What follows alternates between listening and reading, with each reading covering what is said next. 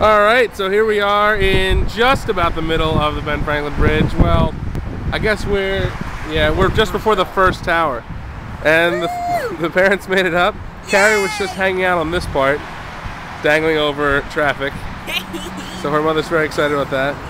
We're well over, well, kind of sort of in the Delaware right now, but you never really realize how long this bridge is until you walk it. It's really big.